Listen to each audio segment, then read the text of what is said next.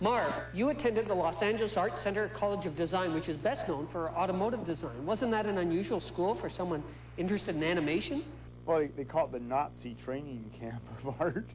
But yes, I actually made the first animated film that was ever made at that school. So. Well, did you see yourself as an innovator or some sort of renegade? No, I felt like a desperate person because I was trying to make live movies. Ah. And I made a couple, and then I tried to finish this live picture so I could graduate, and I needed a stop-action sunrise and couldn't get it because of the weather, too many clouds.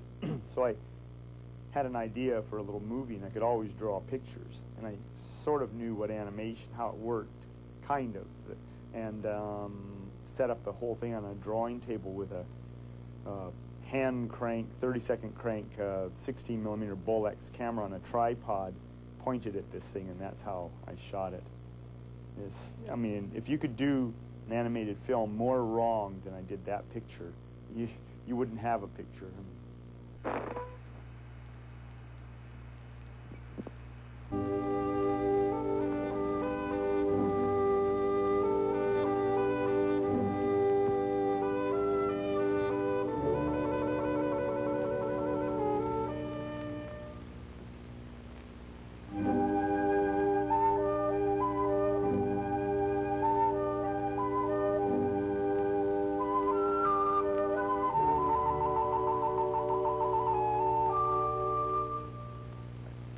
Bambi Meets Godzilla has become an underground classic. I mean, I must have heard about it from 10 people before I actually even saw the film.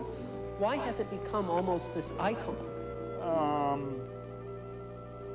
I'd like to think it's the idea, but I think it's such a dumb one-joke idea. I can't believe it's popular. There's something else going on that I don't understand, definitely.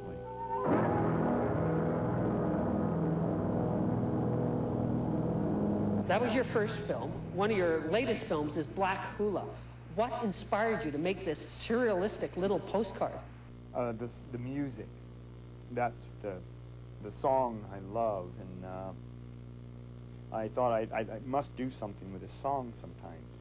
And so I decided, well, I'm going to make a movie to this song. I can make it. I've always wanted to make a movie as fast as I could go, because most of what we do, we're so careful rendering everything, so it's full animation, it's Disney style. And this thing, I wanted it to be kind of primitive and crude. I also liked it because the song was in Hawaiian, which is an obscure language. When you go out in the festival circuits, or even in Canada, where there's always language problems and so on, I thought it would be great to do a film where the language was completely different, and no one could complain about whether it's English or French or what the heck it is. It's this obscure language. So all those things, really the words don't mean a darn thing.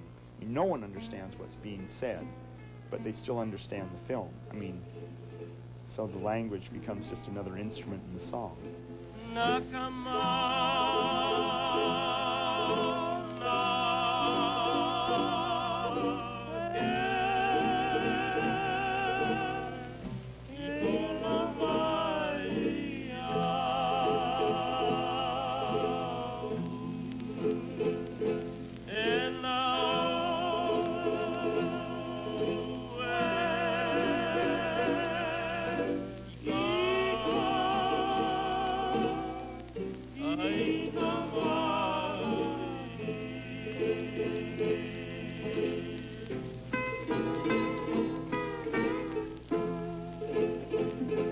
I've watched Black Hula a dozen times, and I always find more and more meaning in it. I mean, what you have going on in the background and the things the three guys are holding up, it's a really powerful political statement. Oh, I didn't know that. I mean, I just think it's sort of it's stating the obvious. You know, you have politics, and it goes on, and it seems so important, but that's only on the surface of the planet. You know, down inside, there are forces so far greater, and who knows what's outside. And it seems like we're so narrow-minded to be, we're a rock in space, that's all we are. And we should be thinking more about that than about our little tiny problems and so on, it seems to me. Now, I heard at one screening of Black Hula, someone actually jumped up and called the film racist.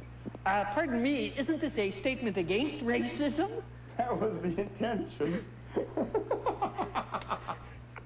I was just aghast when someone leaped up and said it was racist. And I said, please, I don't even know how to answer you. Come and talk to me and tell me what you think's wrong. And they said, well, there are big lips on this character. And I said, well, what's racist about big lips? There are big lips on the goat and the dinosaur, and a lot of the characters in this have big lips. It's just a design thing. It doesn't mean anything. It's not like, I don't know what you're saying, you know. So it was weird.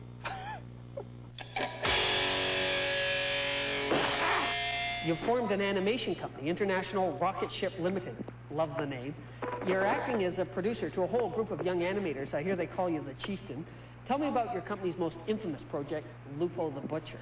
Danny Antonucci's the director, and he conceived it and brought the storyboard to me. When I saw that, I knew we had to make it. It was, you know, racist, it was violent, and it was senseless. So those three elements, I think, were key to the success of the picture. Hey! Hey! Faccia di merda, cacca, figlia di strunza, get out of here! Rai, mannaggia le miserie, sempre la stessa Rai. God damn, I'm gonna die! Christ!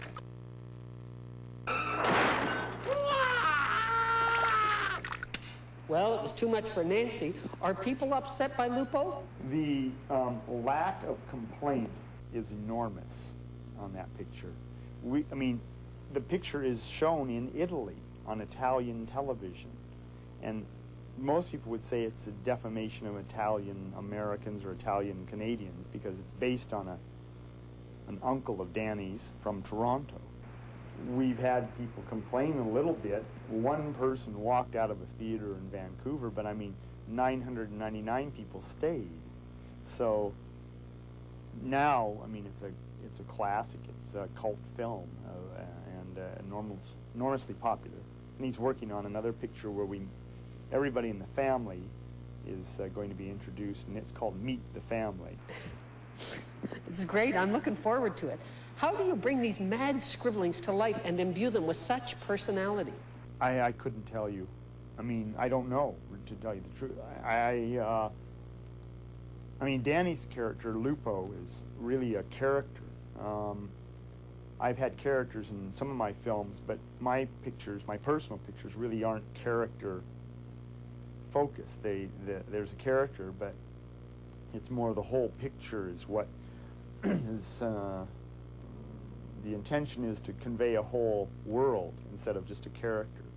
I've often thought about that. I think maybe I would have to tone things, or concentrate on character instead of picture, but I don't know if that's my natural inclination or not. And I think that if you're doing something, you should follow your natural instincts, and that's when you have the best results.